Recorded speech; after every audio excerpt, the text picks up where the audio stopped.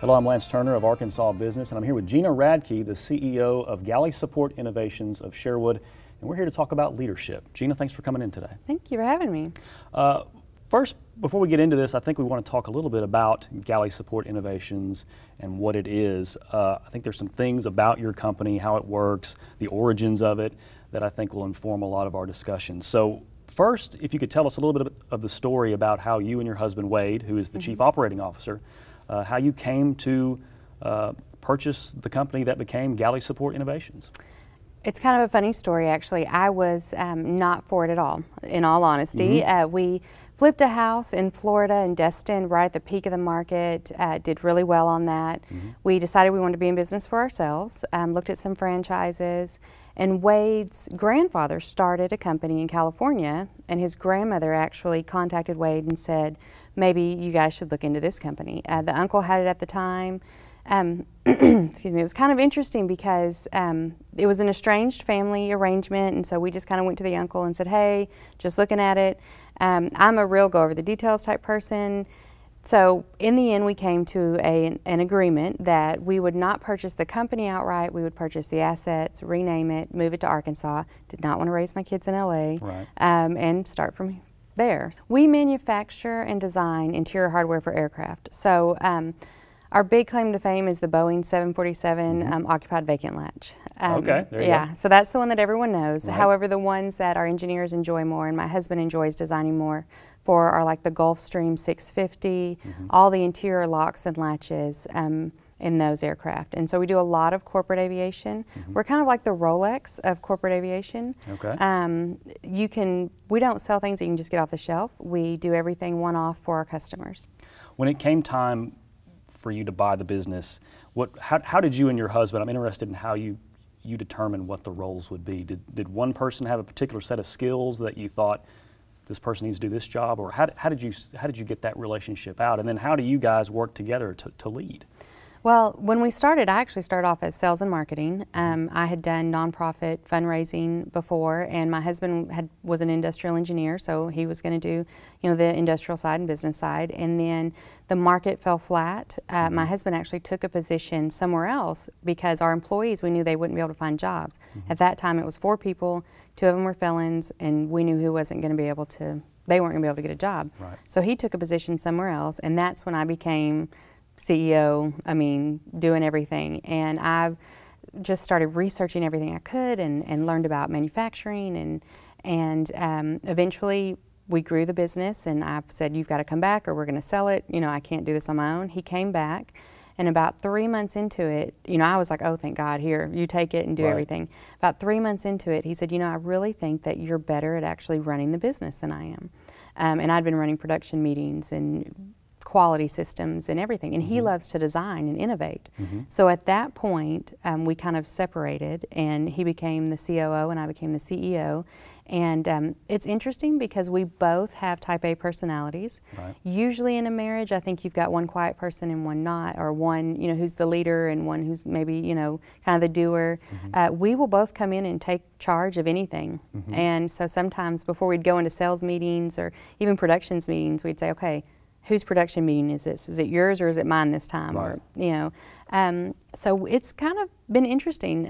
It's been a struggle a little bit. We're 11 years in now, and we're doing really well. But now we've grown so much that he really has his area and I really have mine.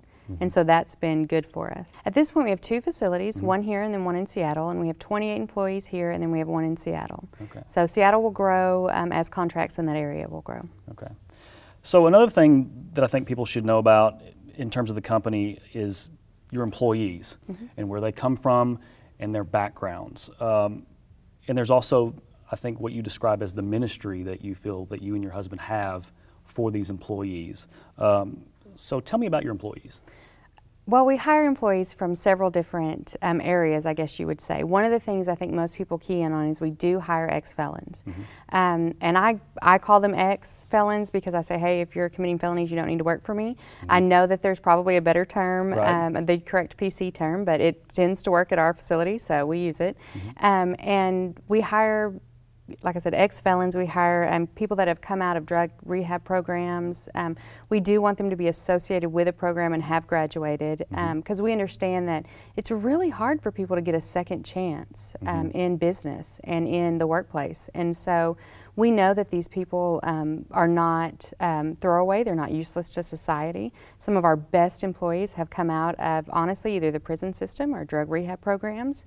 And the great thing, though, about hiring people that have come out of the prison or drug rehab programs is they can watch the other people that we bring in. And so they know the game, so to speak. Right. So if someone is going to maybe get off a little, they can go to them and say, hey, I feel like, you know, what's going on in your life? And so they really keep Wade and I informed of kind of the culture of the company and the triggers that kind of go on sometimes with hiring people who have, you know, had a past. Right. They've been there, and so they see the newer folks coming up, and they've been on a certain journey, and they can help guide them on their journey. Exactly, yes. What is it about this group of employees that really works for your company? What are the qualities that they possess that make them just perfect for your operation? Well, I think one thing is they're hungry. They're willing to work. They're willing to do anything. And a lot of them are skilled. I mean, honestly, most of our skilled, I won't say most, several of our skilled laborers have come out of the prison system. And so they have a great skill set. They have a great hunger. They're very appreciative. And they just work well. Honestly, once they're in the door, we don't look at them any different. We don't, you know, we forget sometimes who is and who's not. And so they just blend right in and, you know, just become a normal member of society. So what then are the challenges that you might face, and how do you overcome those challenges? We don't have a lot of challenges with them.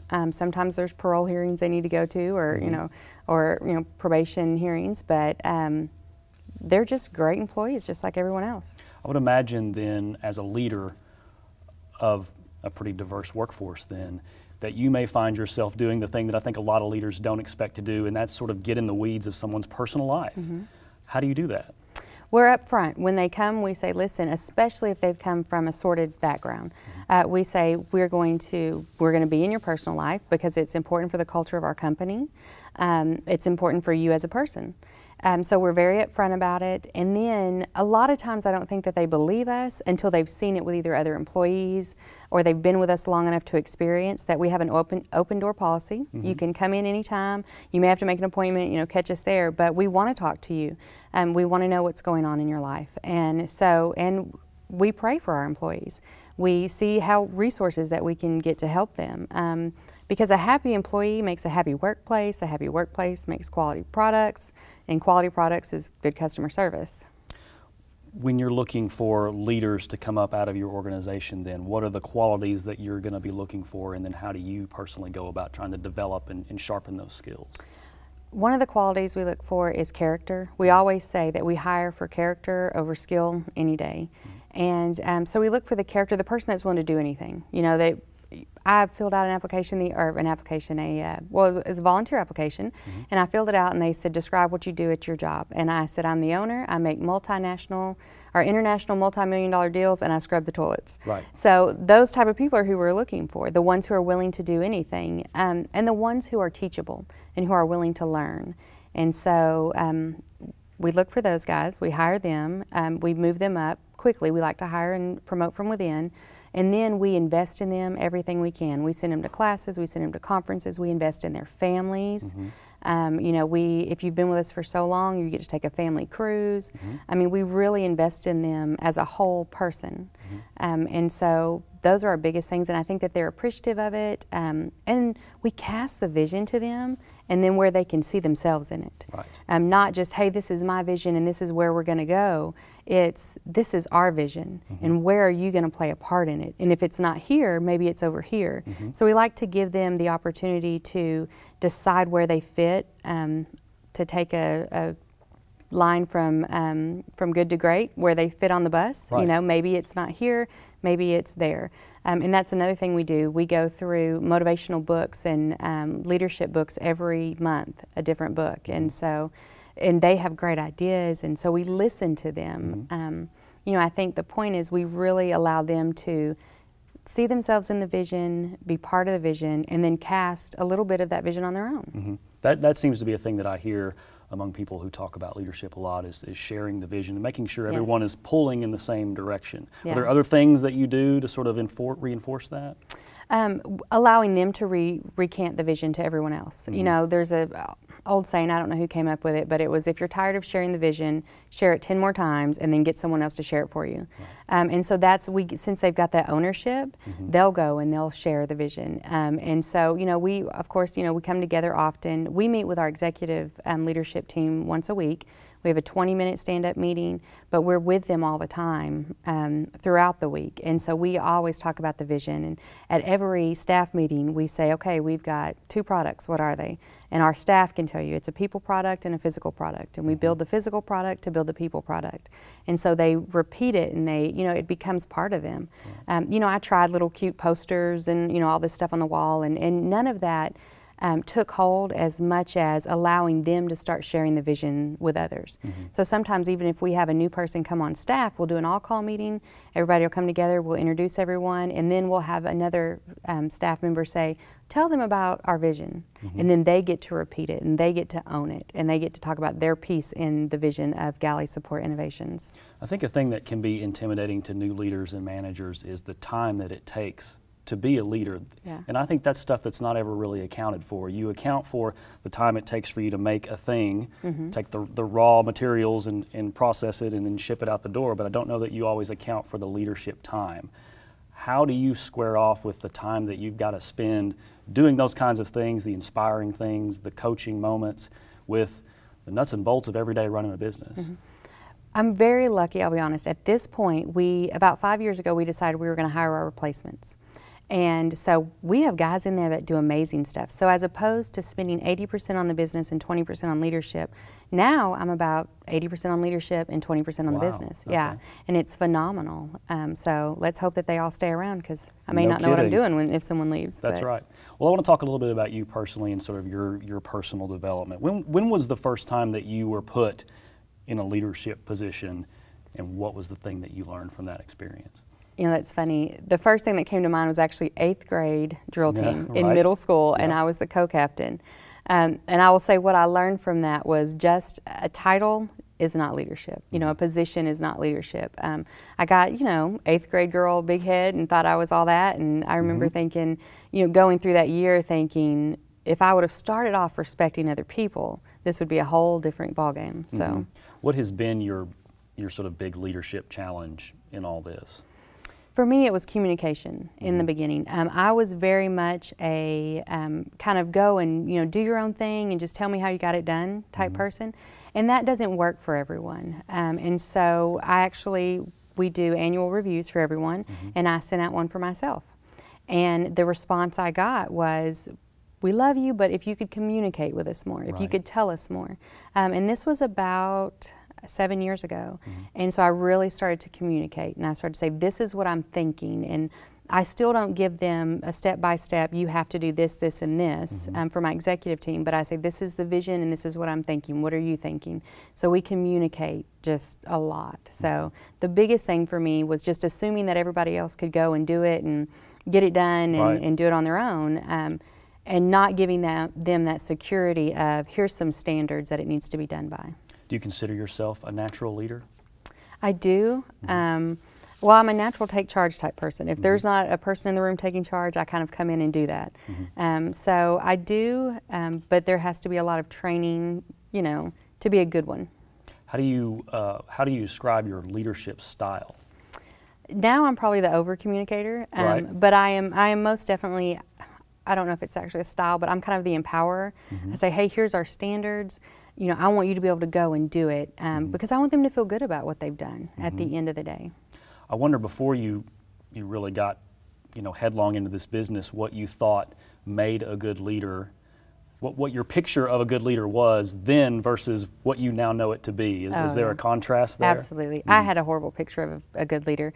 I thought it was someone who was pleasant but was always to the point, never showed emotion, never opened up any weakness on their own, you know, was just kind of like, you know, get this done, get this done, get this done, and you know, move on. Now, however, I see that showing your weakness to your team is very valuable, because then they can open up to you. They see that you're not perfect. They don't put you on a pedestal where you're going to fall off. You know, we say, hey, we're all human. We're all doing this together.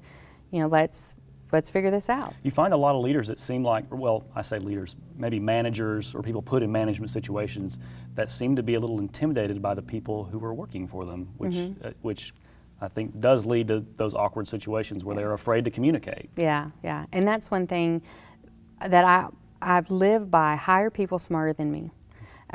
In the beginning, I remember one time we had some folks come in to work for our team, and one had been in aerospace for like 23 years. The other one was easily more qualified to do my job. And I remember kind of thinking to myself, why am I in this position and they're not? And I'm nothing against them, but like, they're almost intimidating to me. And then I realized, you know what? For whatever reason, I am in this position. I am their boss. I am their leader, and I'm going to encourage them to do things, you know, that are smart and that are efficient. Let them do their job. Let them be happy about it. And the good thing is, they can't take away my position. I own the company, so I'm not going to be intimidated by them. I'm going to let them flourish. And that probably, I would say, about 7, 8 years ago, that was kind of the idea that I had, and it's worked wonderfully for me. I always try to be the dumbest person in the room. There you go. I wonder if you had a piece of advice or a set of principles that you think, if you were going to tell one person these most important principles of being a leader, what those might be. Absolutely. First and foremost, hire people smarter than you and let them do their job. And that makes you a better person than you would be if you knew everything. And so I would say that, and then probably the other thing is to make sure that they're looking at the whole person, and that a person is not a number, they're not a check mark, they're not, you know, employee ID, that they're a whole person. And you will get so much more done if you work as a team and invest in those around you than if you dictate what they do. All right. Gina Radke, the CEO of Galley Support Innovations. Thanks for coming in. Thank you. All right.